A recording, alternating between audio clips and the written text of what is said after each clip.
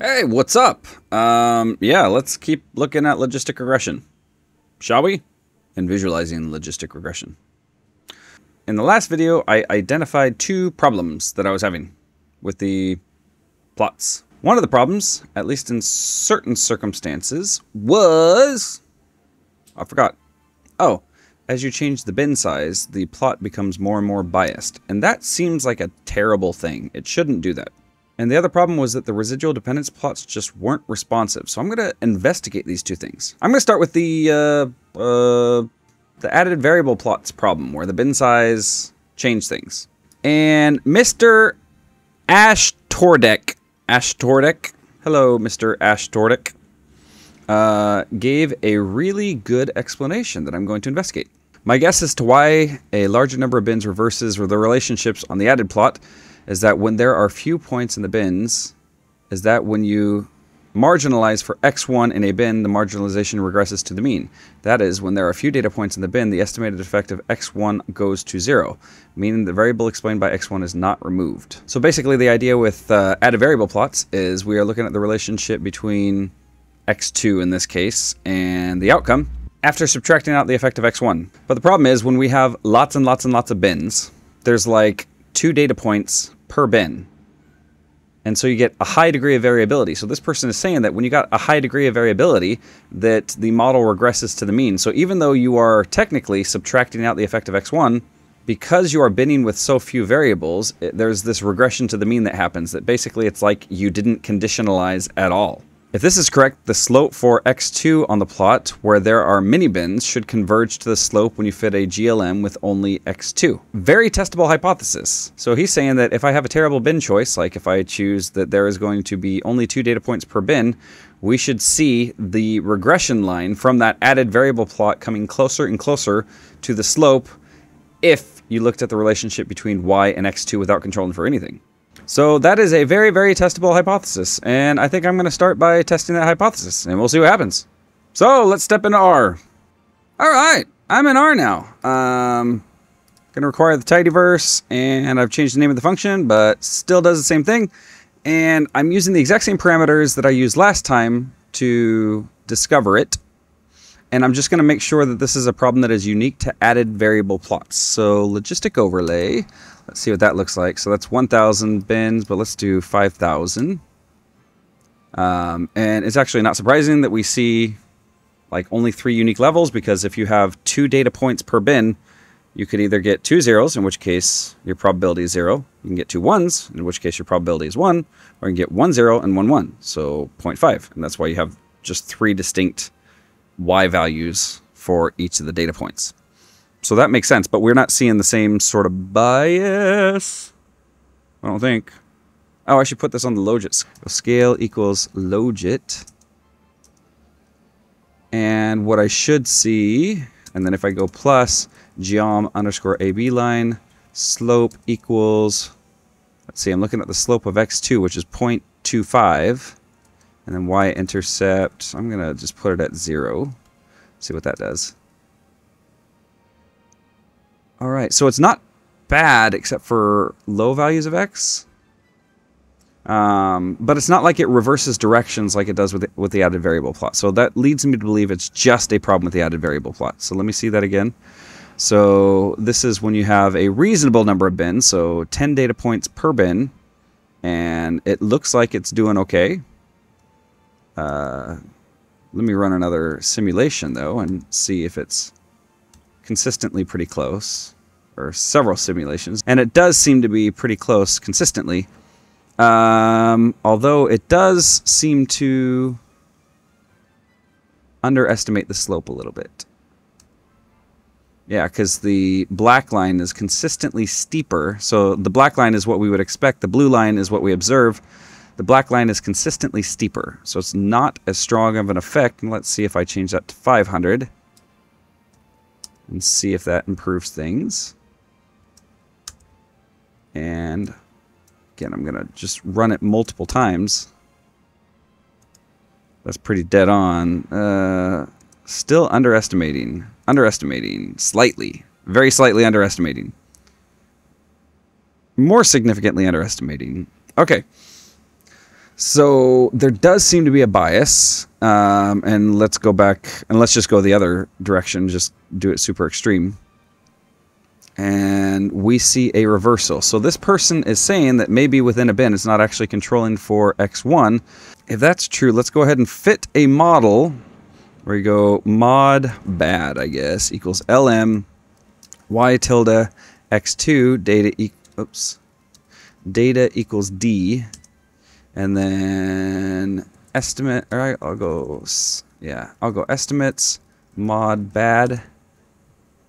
And so the slope is positive. Okay, so I don't think that's the reason, because we are consistently seeing a negative slope in there. And yet if we model the relationship between x and y, ignoring x2 and y, ignoring x1, it's not negative. So I don't think that's it. That was a good guess, though. I actually was very optimistic that that was exactly the reason, but it's not, it seems. So now that leads me to wonder why else. And actually, one thing that I'm wondering about as I'm looking at this, if I am really doing 5,000 bins, I'm confused why the y-axis has so much variability. Oh, I know why. Okay, yeah, I know why. Because it's fitting the relationship between x1 and y, and maybe it's on the probability scale, and each of those values will... Oh, what is that doing? I actually don't know what it's doing. I don't know at what point it converts it. I don't remember at what point it converts it to a logit scale. But still, you've got residuals. Let me look at the added variable plot function. Give me just a minute.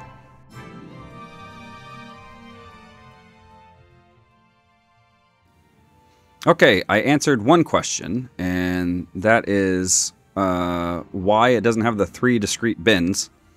That's because what it's doing is it is predicting y from x1, and then what it does is it computes probabilities based on x1, and those probabilities are continuous. They're not a 0 or a 1. So that would be why.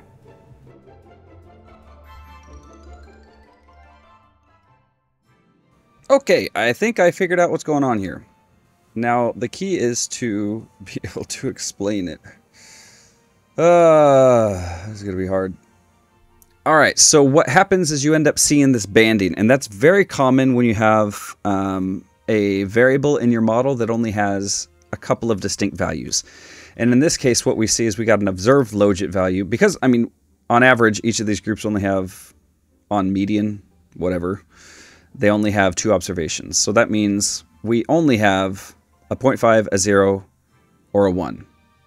Now, in a perfect world, each of these has exactly 2 observations, but we don't live in a perfect world, so there's actually more than that. But if you look at what I did here, which is computing the unique of the observed logit, or we could even go, just to put it in more terms that are familiar to us.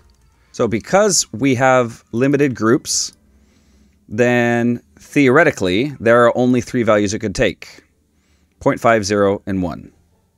Now, even though I tried to have equal bins per group, it doesn't end up working out that way, and I'm not going to explain why that is.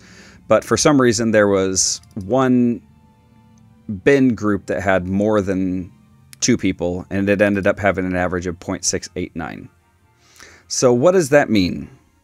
That means that for every individual, their observed proportion is going to be one of these 4 values. Essentially, it's a categorical variable at this point. Now, their fitted proportions are continuous. If we go hist bin underscore data $ fitted underscore prop, then we have a continuous distribution. Great. Problem is, when we are computing the residual, we're always subtracting these continuous variables from one of these 4 options. So what tends to happen is that if you have several people who have the same x values, like right here, if they have identical x's, x1s, their predicted probability is always going to be exactly the same, because our previous model had only one variable and it's a function, so there's always going to be one predicted value per x value. So everyone with the same x1 value is always going to have the same predicted result, but they could have one of 4 observed results. And so that's why you see these 4 distinct groupings. Now this ends up being on the logit scale, and for reasons I'm not going to go into, the logit ends up having one more category. And I think it ends up like kind of merging with one of these. But anyway, hopefully you get the idea that, again, everybody with the same X value will have identical predicted fitted probabilities or proportions. And when you subtract that from one of these 4 values or 5 values, you're going to get this step going in. Now, as you increase on X1, their fitted probabilities are going to go up. But again, whether you're talking about X1 equals 0 or X1 equals 1, every single person who shares the same score will have identical fitted probabilities. And each time you're subtracting that from one of the same 4 or 5 values. So that's why you get this banding. The banding reflects the fact that you are always subtracting the same 4 observed probabilities from one of the fitted values, which are all going to be consistently the same on X. So that's why you end up getting this banding. And this is something that we know about. Like if you look at a residual dependence plot where you have an outcome measure that is like a Likert scale that has discrete values like 1 through 7, you tend to get this kind of banding look. And on average, it doesn't make a difference. But if it's extreme like this, then what you end up getting is you get a negative slope. Okay? So that's the first clue of what's happening, is we got these weird residuals. But remember that X1 and X2 are correlated. So if I go flex plot, X1 tilde X2, data equals bind underscore data, we see a slightly positive correlation between X1 and X2. So what does that mean? That's telling us that if X1 is negatively correlated with the bind residuals just as an artifact of the binning, then we expect X2 to also be correlated with those bind residuals because X1 and X2 are correlated. And if X1 and X2 are correlated, and if X1 shows a negative relationship with the residuals, then guess what? X2 is also going to show a negative relationship with the residuals. Whew! I thought I broke math for a minute.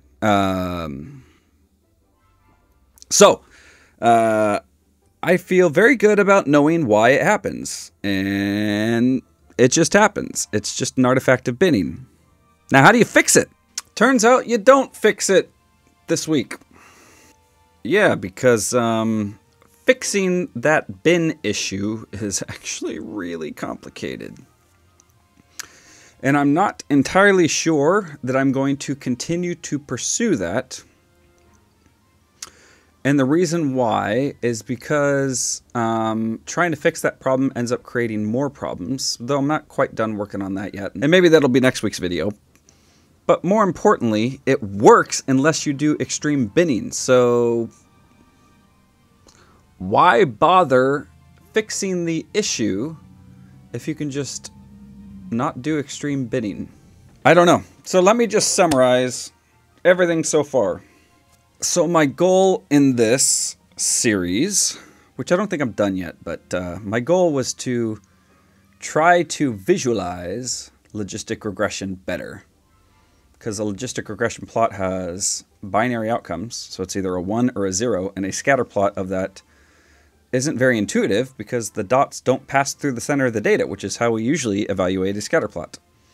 And so my basic idea was to bin the x-axis variable and compute proportions within bins, and for the most part that works really well. We get scatter plot-like behavior. And then when we extend those to added variable plots, they work pretty well as long as you don't have extreme binning. And by the way, you can do extreme binning for just a regular scatter plot. It worked fine. It's just when you try to do the added variable plot that it became a problem. And the residual dependence plots are still a work in progress, and I have made some progress on that, and I'll give you a foreshadowing of what happened. I actually discovered something about regular residual dependence plots. And it turns out you can break regular residual dependence plots. I didn't know that, but I broke them because I was breaking the logistic versions, and I was like, does this happen with regular ones? And it turns out it does. But that'll be a topic for another time. But overall, the residual dependence plots don't seem to be that sensitive to misspecification. But fortunately, the problems that we want to identify from residual dependence plots show up elsewhere. So take-home message is that the regular logistic overlaid scatter plots, they work really well. Surprisingly well. And some of the extensions have some limitations. With the added variable plots, you just got to make sure not to have bin sizes that are too small. And with the residual dependence plots, that's more complicated. I'll get into that another time, possibly. But I don't know whether at this point to continue to try to fix the bin issue / the residual dependence plot issue, because they do seem to be working pretty well. I'm considering that next time I'm just going to start using it and do an actual analysis with real data and see what kind of insights we can glean from these new plots that I've invented. So yeah, stay tuned if you want to see that. And hey, I got some classes coming up in August. Some live classes, that is. So if you want to join one of my live classes, see the links in the description. And with live classes, you get to interact with me through Zoom, and it's kind of cool. I get to meet y'all. It's great. And if that doesn't work with your schedule, then you could always do a on-demand class where you get to learn at your own pace. These self-guided sort of classes. And they're like a hit. They're all the rage nowadays with these young kids and their technology and their computers and their iPhones and their slang that doesn't make any sense. Well, actually, most people who take classes from me are not that young. Now I'm just rambling. Anyway, I hope you enjoyed that. Let me know if you have any questions or comments, and I'll see you next time. Peace out.